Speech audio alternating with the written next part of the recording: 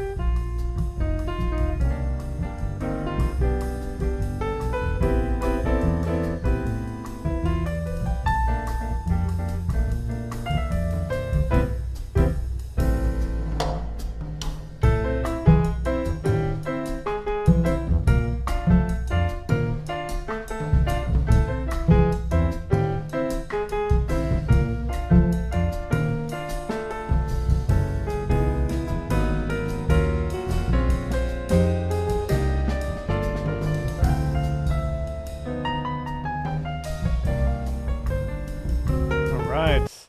It's a beautiful song.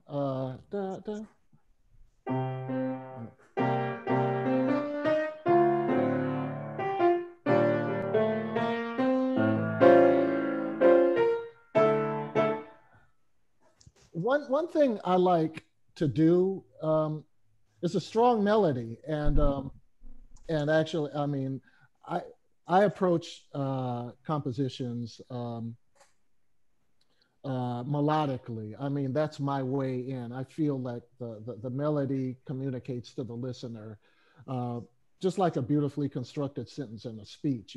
Music. If music is a language, then melody is like kind of like a sentence in that language. Um, and so the melody is very clear and very strong. As a composer, I tend towards asymmetry.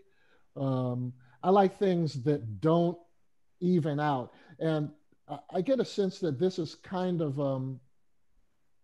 it it it's very symmetrical sounding to me, uh, and I if if it were me, I might elongate some of the phrases. My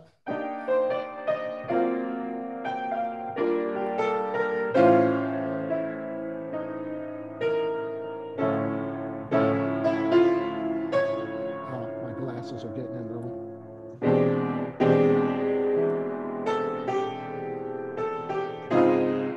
Uh, oh, sorry.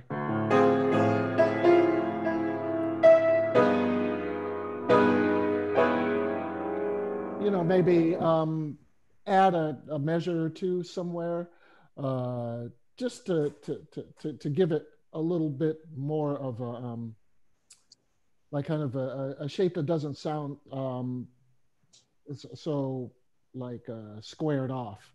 Um, I'm trying to say things nicely, rather than like I appreciate that. I hear that. um, but yeah, uh, it's. But I like the changes also. I like that they go to unpredictable yet logical places. And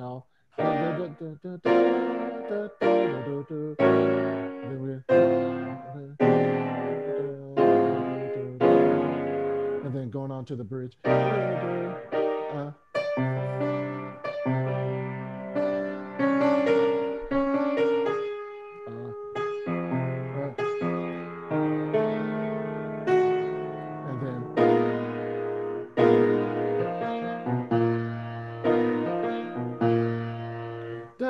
I like this fifth type of that. I think you might be able to do a little more with that. Da, da, and one of my favorite suspensions is like the major seven to the dominant seven suspension. So you have da, da, da, da, da, uh,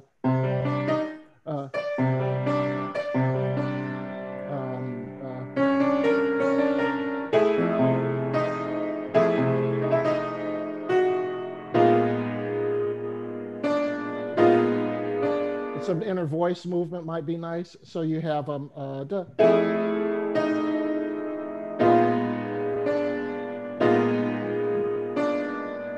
So you have that E in the middle, like you have the E below the A flat in the F chord, and it resolves down to the E flat.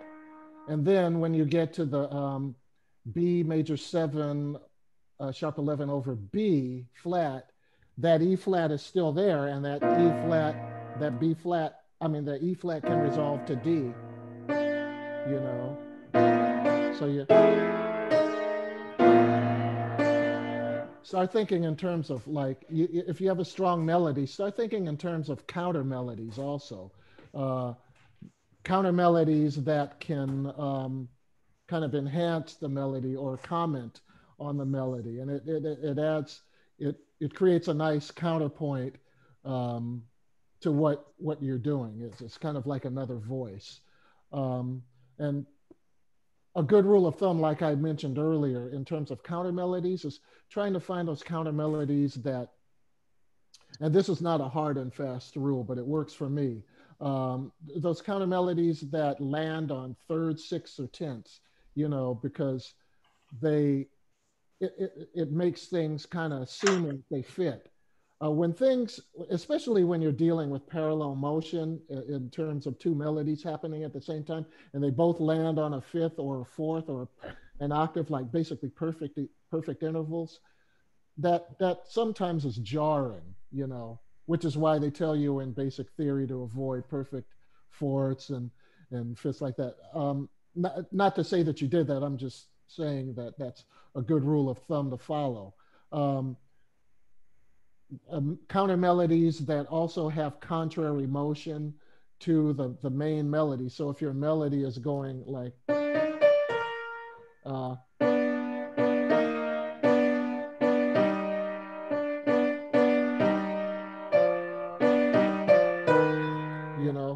one is going up, the other is going down.